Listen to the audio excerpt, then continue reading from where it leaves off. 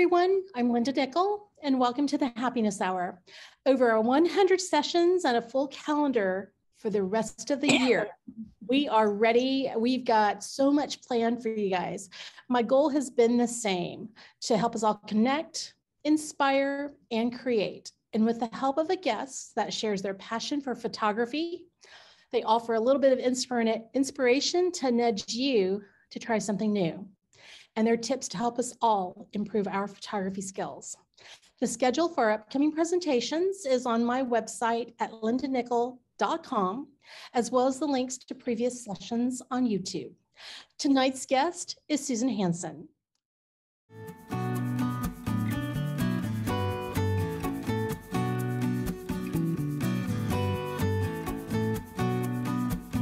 Susan is a retired teacher and newspaper journalist, and a nature and wildlife photographer based in Central Texas. In tonight's presentation, Exploring the Underwater World, Susan takes us along on her explorations of her underwater playground, the San Marcos River. If you're on Instagram, please take a look at her page at Texas_bat_lady. That's Texas Bat Lady with underscores in between each of those words. And on her website at susankhanson.com. So welcome to the Happiness Hour, Susan. Thank you. And this is kind of weird because it's not weird. It's, when I say welcome to the happiness, when I say welcome to the Happiness Hour, you're here just about every week. You haven't missed very many. And, for people that are new to this program, I pull in photographers that have, these huge accomplishments, and they've been published, and they have Pulitzers, and a bunch of them have Emmys. But I also look for people like Susan, who, she just posts little photos on Instagram, and I think, okay, they're beautiful and they're fun and they're so interesting because they're things that I don't do. I'm not a swimmer. And she has been, I think you are probably in the water quite a few days of the year, even when it's cold.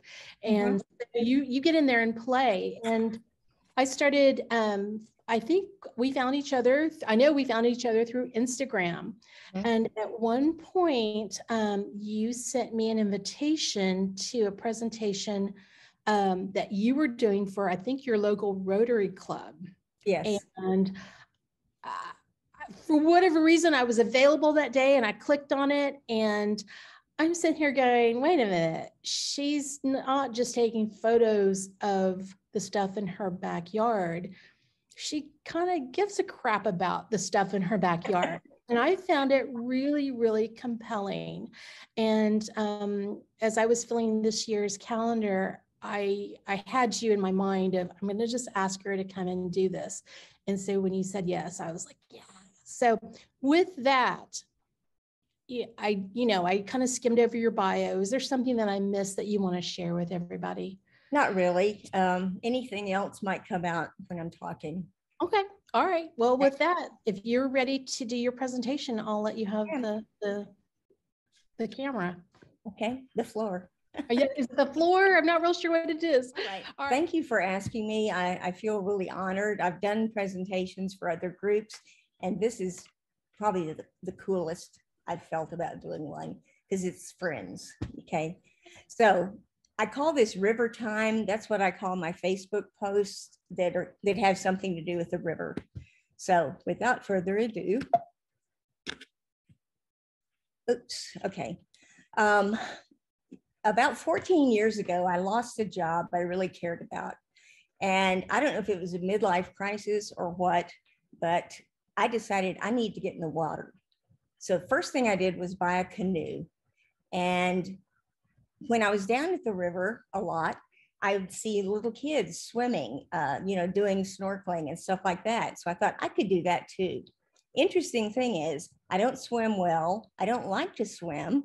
And I don't like having stuff in my hair. And all of those three things, you don't swim in the river if those are three things that bother you. But that's what I ended up doing. Just to give you a little background, I go once a week, usually Monday or Tuesday. year round, got a wetsuit. This was a cold day one year. And sometimes I go more than once a week, but once a week for sure. It's become a discipline for me as much as anything else. When I was thinking about where to go, this was a quote that came to me. John Burroughs, a contemporary of John Muir, once wrote that to learn something new, take the path you took yesterday. So basically, I swim the same route every week. And the challenge is, can I find something new? Can I see something familiar and shoot it in a little different way? And so that's been my challenge for the last 10 years, probably. This is what it looks like. I start at City Park, go upriver to the falls. It's about 2/3 of a mile round trip. It's not that far, but you have to remember the water is really fast. And so you're working against the current all the way up. Coming back is a little more fun, but all the way up, it's a lot of work. What I shoot with is, it's a hobbyist camera, but it's ranked really well for a hobbyist camera. It's a Olympus TG6 with a fisheye lens. And cool thing about this camera is the lenses can be screwed on and off underwater. And so you can take it off if you want to. I just tend to leave it on because it gives me more light and more image. There's a little bit about the camera.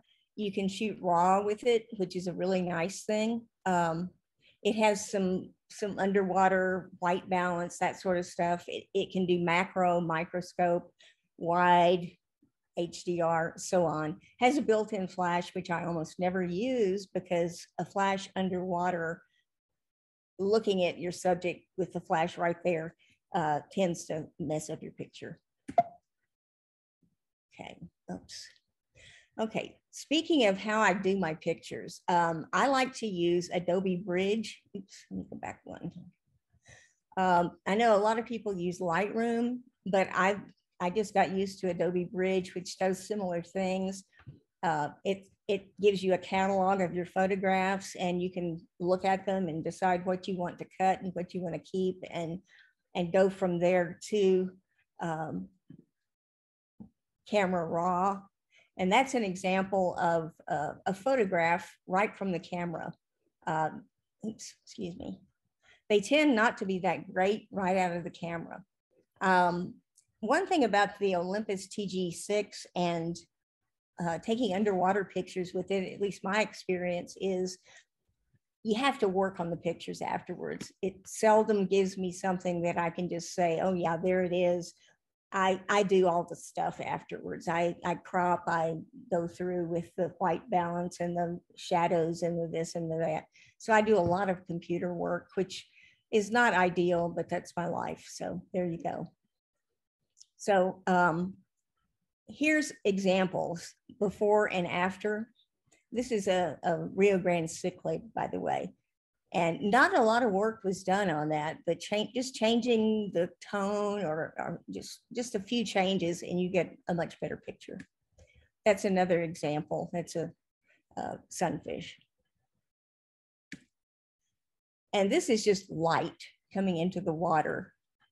When I got, I was seeing something that was pretty spectacular. When I looked at it in the camera, I went, oh, shoot, I didn't get anything. And then when I played with it a little bit with, the camera raw settings and so on, it showed me a little bit more like what I was seeing. There are a lot of challenges with what I do, taking photographs in the river. Oddly enough, sunny days are not my friend. You get a lot of light and shadow, just like you would in, above the water. And so cloudy days are much better actually for color and for lack of shadows. Particulates in the water. The San Marcos River is exceptionally clear. You could drink it. It's perfectly safe. It's really good water, at least up near the headwaters where I swim. But if anybody walks in the water upstream of you or is doing some kind of work in the river, what have you, particulates in cloudy water really can screw up the pictures. You have to remember most of the subjects of my camera photos are moving. and am I. Okay, we're both moving. The current's very swift. And I put this picture in here. It's not a good picture, but it shows me holding my trash bag because I'm multitasking.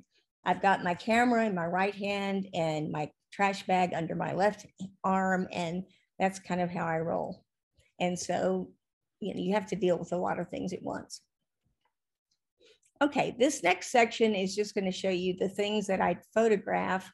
I don't have a background in biology, but I'm fascinated by wildlife and nature and so on. And so I've done a lot of reading, but most of what I've learned about these things really has come from either people I know. I've made a lot of friends in the river, literally, and websites. There are not a lot of good books out there that have been helpful to me. So here are the fish. Most obvious ones are the sunfish. They're everywhere. They're very small fish for the most part, sometimes very colorful and very curious fish. They just swarm all around me. Here's an example of a picture that really didn't work right. And we had a speaker a few weeks ago who talked about photography as art and photography as documentation. This is an example, I think, of what you can do with a bad picture. You can, I don't know, turn it into art as opposed to just throwing it away. And so that's what I've done with a lot of my photographs. It didn't quite have the clarity I liked. And excuse my clock. I live in a house of clocks. These are red-breast sunfish. They're very plentiful. Oddly enough, they're not native. I didn't know that, but there are a lot of them. And I think they're quite beautiful, especially during mating season. Some more, you see why they're called sunfish, because they're so iridescent. Like I said, they're very curious. They come up to me and just stare at me, which is kind of fun, like that. That was the other day, like 2 days ago. And there's no background because there are places in the river where there is no vegetation. It's just open. And that's kind of weird, actually. Some more. This is actually a bluegill, which is a kind of sunfish. You can tell by the black dot on the dorsal fin. Kind of grumpy looking, real grumpy looking. The red-eared sunfish is fascinating to me. It's the largest of the sunfish, very sturdy fish. They're actually pretty big. And during mating season, the males will guard the nest. And the nest is basically a scooped out bowl in the sand, or usually it's kind of silt or sand. And you'll find several nests together in kind of a community. And this is what the eggs look like. That's sunfish eggs. And what's so fascinating about these sunfish is I will go up to take a picture, hold my hand out with the camera in it, and the fish will charge me and bump my hand. They're really assertive fish. The largemouth bass, that's the apex predator in the river. They're much larger. These are the ones the fishermen go after. They too are pretty curious and very assertive, and they'll come to stare at me as well. Get pretty close like that or that. That's one with some sunfish, so you can get an idea of how much larger they are. The Rio Grande cichlids, I think, are among the most beautiful fish that we have. They're actually quite small. I caught one once barehanded, which was kind of a surprise to both of us, the fish and me, but about the size of my hand is the size of one. They have interesting faces like that. They're very delicate looking, the fins are, I think. And they tend to move around in pretty large schools. So if you find one, you're going to find several as a rule. That's what they look like in breeding season, the white on the front of the fish. And that's their eggs. Unlike the sunfish, they don't make a nest. They just lay their eggs on a rock and call it a nest. And instead of charging you when you come up to, get close to the nest, they just kind of go in a circle, swimming around the nest as if that's going to scare you away. And it doesn't, but that's the way it goes. I actually saw some fingerlings hatching from these once, and it was very surreal. This is the gray red horse. It's a very unusual fish. Swims near the bottom usually.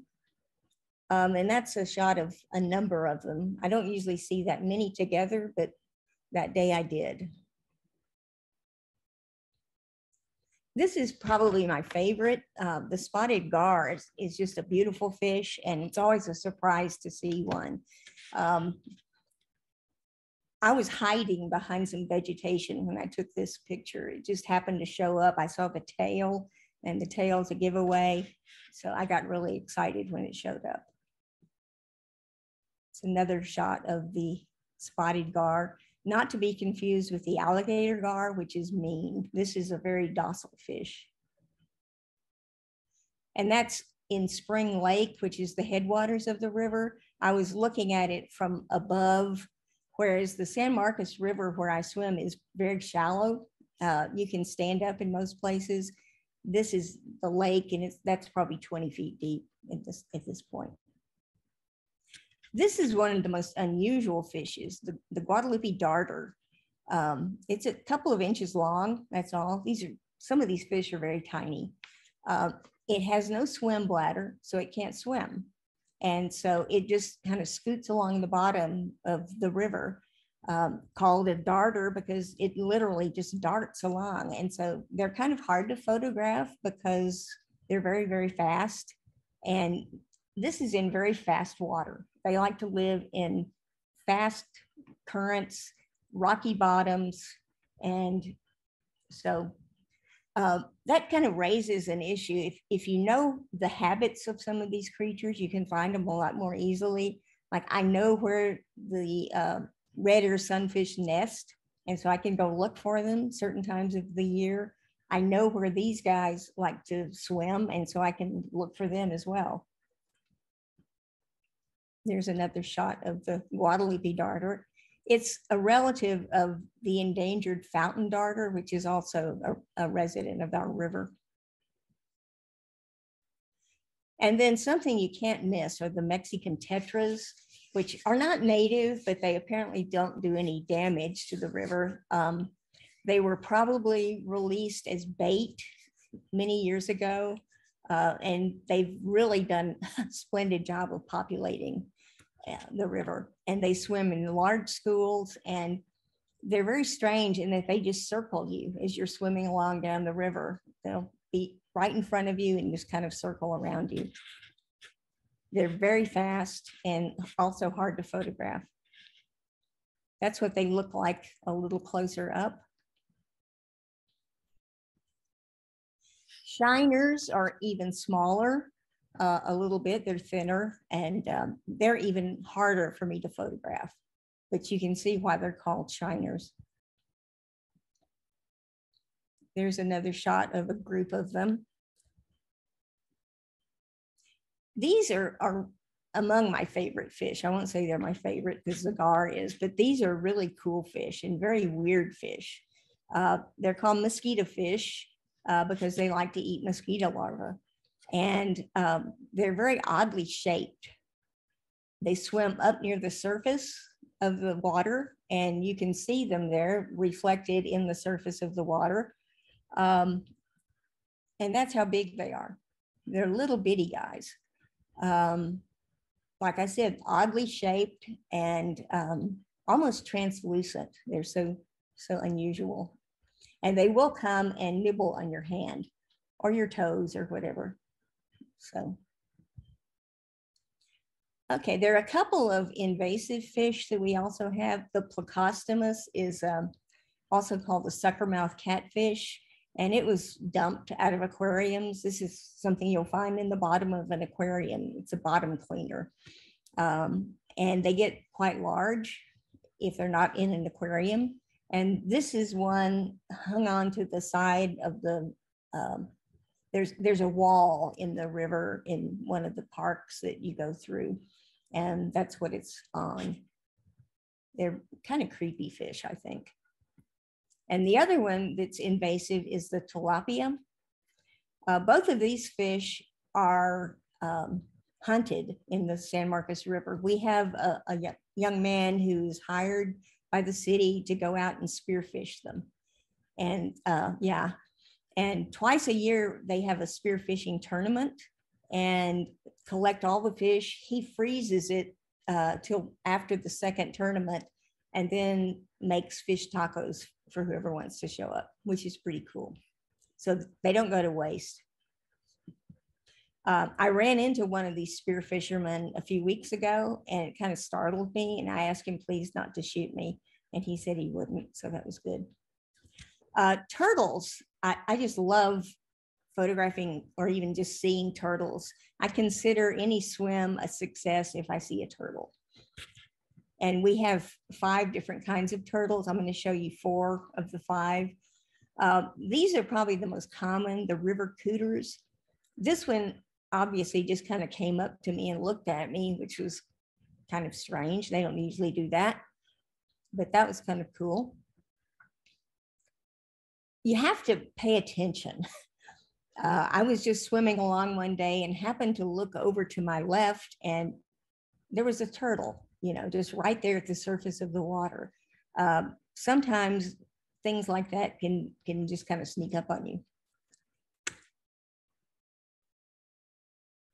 As they get older, you know, they develop the mossy back like that.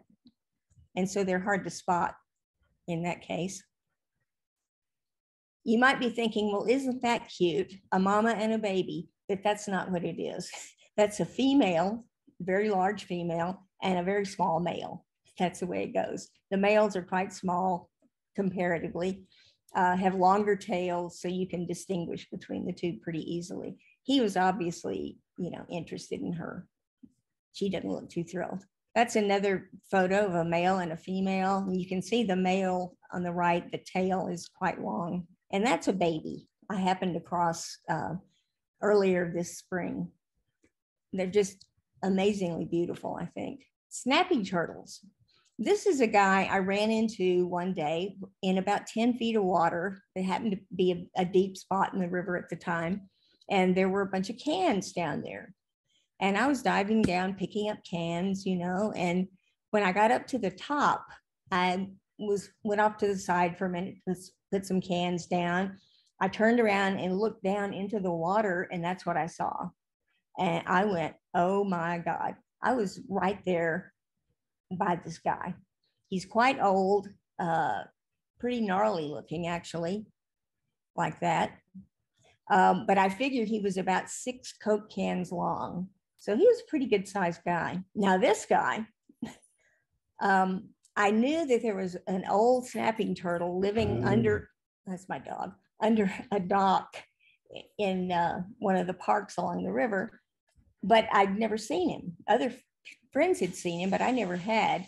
And so one day I was swimming through some pretty thick vegetation here, and I was looking for tilapia and a red-eared slider that I'd seen.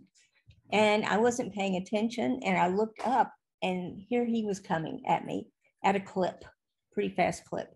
And I backed up as quickly as I could, took a few pictures, and I was out of there. And I've looked for him ever since and haven't found him again. I'd like to. Speaking of red-eared sliders, here's one. That's what they look like. And then musk turtles. If you saw one of these in the water, you'd probably say, oh, a baby, isn't that cute? But that's as big as they get. They're very small, probably, again, the size of my hand at most, probably smaller. They're very feisty little guys, though. They're very small, but they can look at you like they're going to eat you. And they're very fast. Sometimes you'll see them out in the open like this, but they'll take off really fast. This is a baby musk turtle that some friends of mine found. They were working in the river, pulling out invasive species, plants, and when they do that, they have to go through the plants very carefully to make sure they're not throwing away a creature of some kind. And sure enough, in this vegetation was this little guy, a baby musk turtle, which I thought was very cute. The only turtle I did not show you is the soft shell turtle, which we have, but which I don't have a good underwater picture of one. The swamp crayfish or crawdad is something you run into every now and then. Again, usually on a cloudy day. Okay, plants. San Marcos River has a lot of different plants in it. And they have been the hardest thing for me to learn. I became friends with some plant biologists though, and they've been a big help to me. The most obvious plant is Texas wild rice, which is an endangered species and which is one of the reasons we still have a river. Had this not been protected, people could have drained, taken water from the river and basically harmed it in a big way. The rice is mostly underwater and it is in the current. It needs that condition, the temperature and the flow. It needs a constant flow. And so you see this very undulating riverscape, I guess you could say. It does that, and you get some color with it as well. It creates little tunnels almost, and it's really interesting to swim through. A lot of people call it weeds. The students who swim in the river, for example, get kind of put out with it sometimes because it's very easy to get caught up in it. People have actually drowned when they've panicked, when they've gotten caught up in it. What I always tell people though is if that happens to you and you're kind of freaking out, just try to stand up because the river in most cases, as I said, is pretty shallow and you can do that. This is another plant that's very common and the turtles seem to really like to hang out in this. Pondweed, which can look pretty spectacular when the light hits it a certain way. Ludwigia, which is a red plant. A lot of people don't realize how much color there is in the river, but this is a very beautiful plant when it's really red like this. This is a plant that has just gone crazy. During the pandemic, the parks were closed for a long while. And so the river was not used much. I was in there by myself a lot. And so a lot of the plants had an opportunity to really flourish. And this is one that's done that. Pennywort. That's what it looks like. Kabamba is a very odd plant in that it blooms underwater, which is pretty cool. Sagittaria is kind of a neat looking plant. Stargrass. These are things that I had to ask people about. What the heck is this? You know, wild rice is easy. Pondweed is easy, but some of these other things I don't see as often. They're not as plentiful. And so I really had to find out what the heck is this. Algae. Hygrophila is actually an invasive plant. It's pretty prevalent in the river as well. Looks a lot like Ludwigia, but as my biologist friends taught me, the underside of a hygrophila leaf is green, whereas it's red with Ludwigia. Coontail is a plant that grows in the lake. It grows so very fast that it has to be mowed, basically.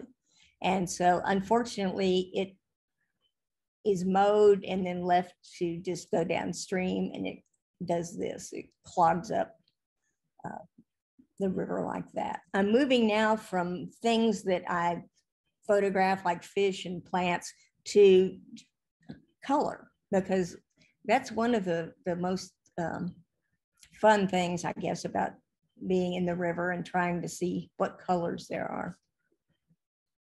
Obviously, lots of green, colorful plants, though.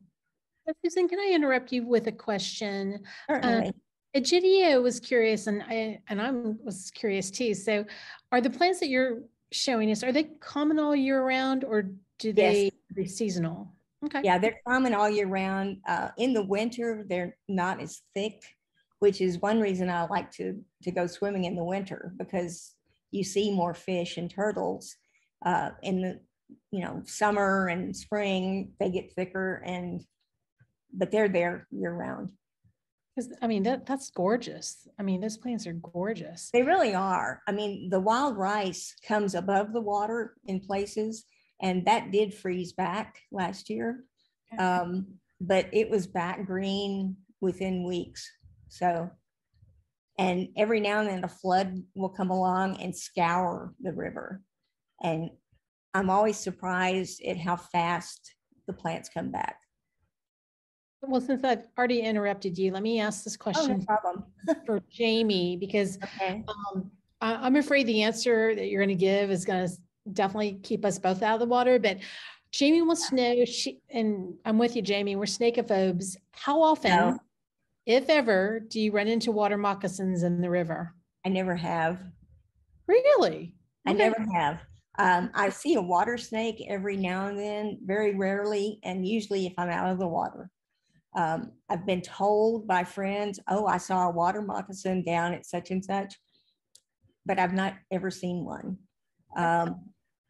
So, yeah. Still not getting in the water, but I had to ask. I know. Okay. Back to color. You never know what color you're going to get.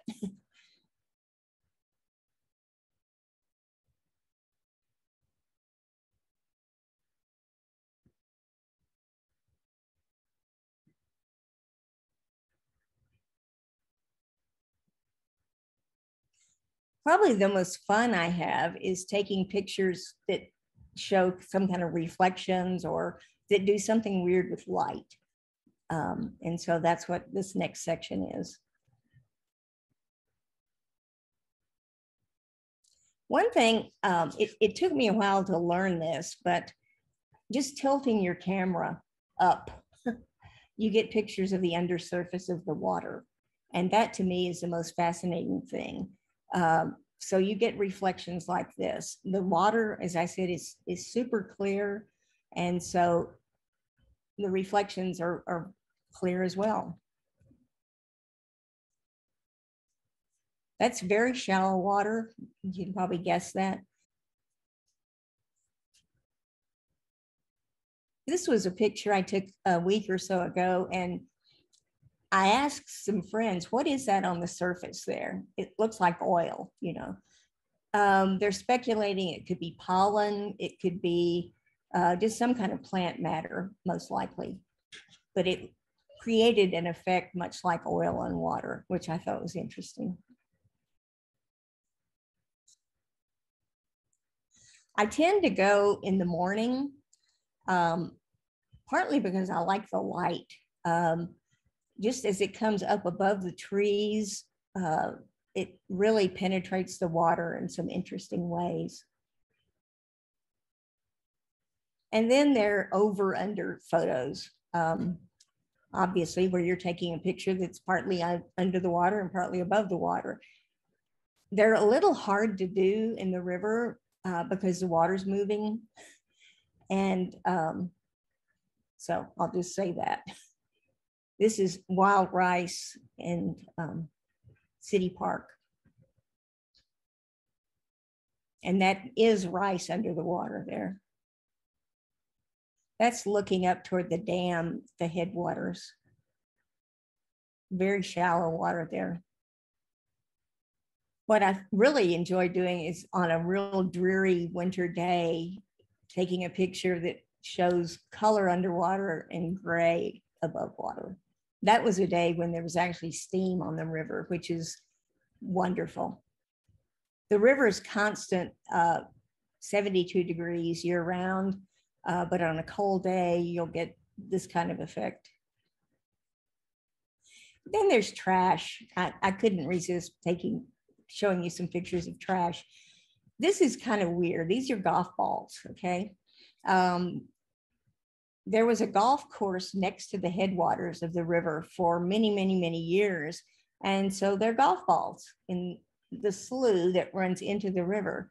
And when the slough flooded in 2015, all these golf balls were washed down into the river. A lot of them are still in the lake. And I've gone out with crews to rescue balls or get balls out of the lake. And so far we have, I think, 22,000 golf balls. That's just an estimate. Right after the flood, I collected a bunch of golf balls and ended up with 35 pounds of golf balls, which is hard to carry to your car. So I never did that again because that was stupid, but I got $20 for them. So I don't know. Jamie's saying you can get $1 a ball. I'm kind of thinking, yeah, we're going to need some information on that, Jamie. That's me collecting golf balls in the lake. This is a very shallow part of the lake, but if you see one golf ball, you pick it up and you stick your hand down into the silt and you find about 20 more. So it's pretty fun. That's what I got that day, one day. I've also found some interesting trash. That's me hauling a traffic cone back to where I was going to get out. And that's a selfie, by the way. So that's the trash I got out that day. I always take pictures of what I get because it's just a good record, I think. So, and that's not an unusual day. A lot of it's been buried for many, many years and it just washes up continually. Sometimes you'll find something that's not even made anymore, like some kind of beer you've never heard of, that kind of thing. And you get shoes and you get clothing. And the coolest thing I ever found was a pair of shorts that after we washed them here at home, I was going to give them to Goodwill, but there's $80 in the pocket. So there you go. And I always go through the trash very carefully, partly to sort it, but partly to see if there are any creatures in the trash. And this day, I think there were 3 crawdads in the bag. So this one was in a glass insulator, which was kind of weird. The crawdads like clothing. So if I get a t-shirt or socks or something, I always go through that really carefully. Okay, I didn't tell you I was going to do this, but this is one other place I like to go. Jacob's Well is in Wimberley. Rose will probably know all about this. It's a county park now, so you have to have reservations to go. You've probably read about Jacob's Well or heard about it. It's basically a cave system, okay? The well itself is, those are some people in the well, basically the deep part of the swimming hole. It's 30 feet down, but then the cave itself goes another 5,500 feet or so. And at its deepest, it's 140 feet down. About 8 or 9 scuba divers have died in there. So it's a very dangerous place to go scuba diving, and you can't anymore. Only science divers can go in there into the cave itself. I have no desire to even think about that.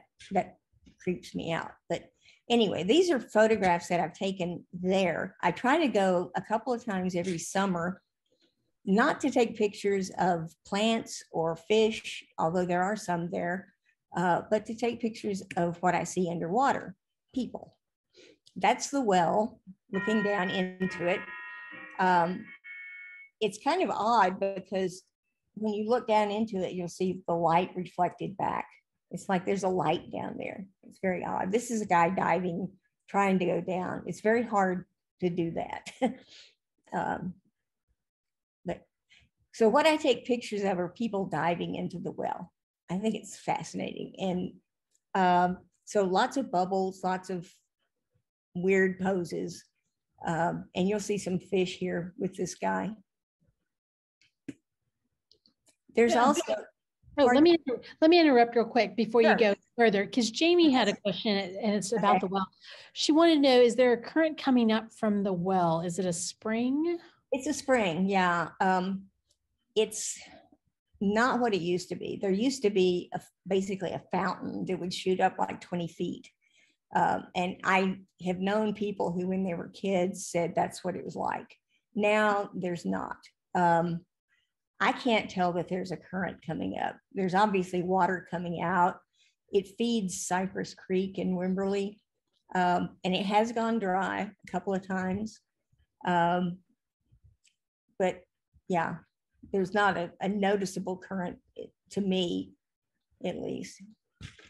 The other question is, video is asking, do you know if you have to pay an admission if you only want to photograph the area? No. If you want to, no. And you can get into the park year round. If you want to swim, the swim season is from like May to September, something like that. And even then it's not expensive, but that's just swimming. It's free just to get in.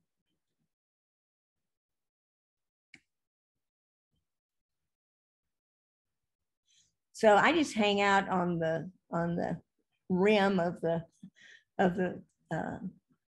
well and see what I can get.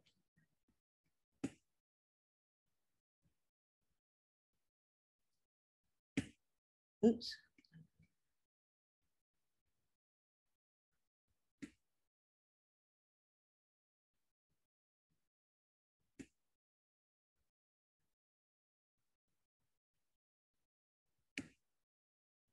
That's a little farther down, downstream, obviously not in the well. Just pictures of people's feet. Kind of odd, I guess. A little surreal. This is one I actually got a prize for, which kind of blew me away. I got an email announcing who the prize winners were, and I was going down the list and, oh my God, I won the thing. How'd this happen? It was pretty cool.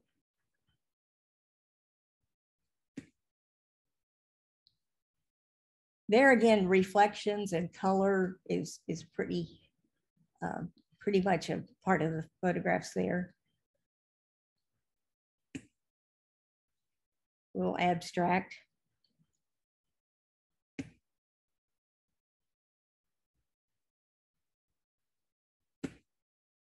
And that's it. That's a lot. Thank you for watching. Yeah. Well, thank you for sharing. If anybody has any questions, now's the time to stick them in the chat. There's a lot of thank yous. What I think you already said it, but what I found really interesting was on those dreary gray days, the color under the water was so vivid. Yeah, you wouldn't think that it would be the best time to go, but it is. It was really, really interesting.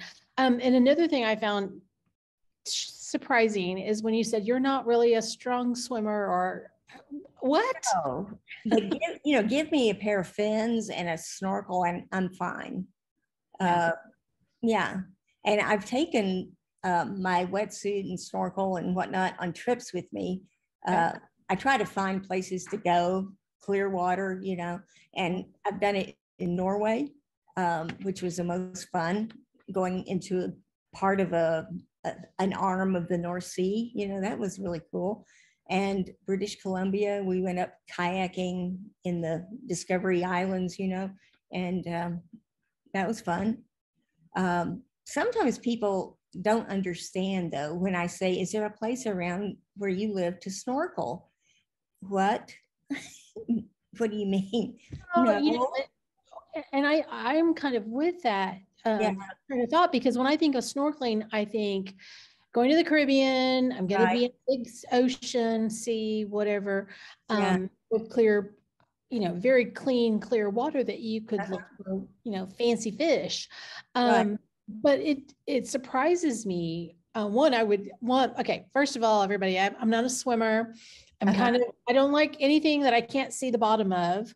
And anything that kind of swims by you and touches me, game over. I'm not in for it. So I'm fascinated by the story. And when I heard you give this presentation, it kind of resonated with me of, gosh, you know, we're just so used to what we do above the water, and you forget about I mean, I love fish. I'm fascinated by colorful fish. Mhm. But what kind of grabbed me in your presentation that first time, and I'm glad that you shared it here, were all the grasses. Uh-huh.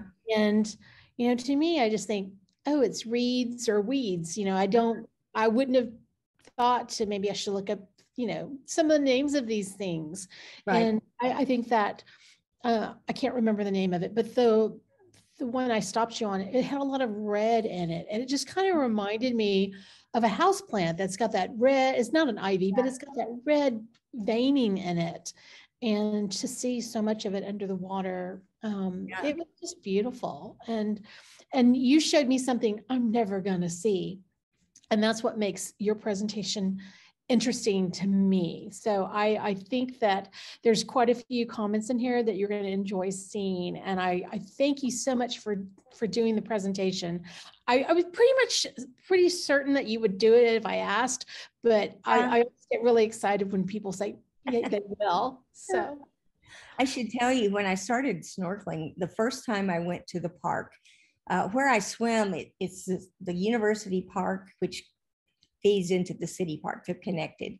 But I got in at the university park where all the beautiful girls and, you know, in their bikinis and whatnot were. And there I was in my shorts and t-shirt because I didn't have my wetsuit at the time. And I thought, I don't know what I'm doing. And the water happened to be really high and fast that year.